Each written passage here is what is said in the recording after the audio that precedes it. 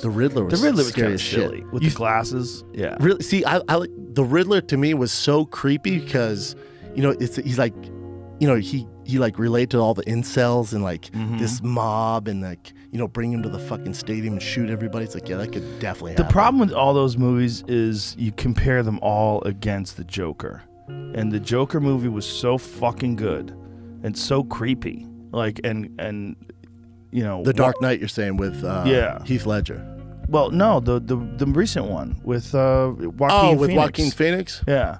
That Joker is so good, but it's so creepy and such a good movie. Todd Phillips just fucking nailed that movie, and Joaquin Phoenix is crazy as fuck. He's so good in that. He's so good. He must be insane. He must be like an absolute insane person. There's no way he could be that good playing an insane person. He's so good.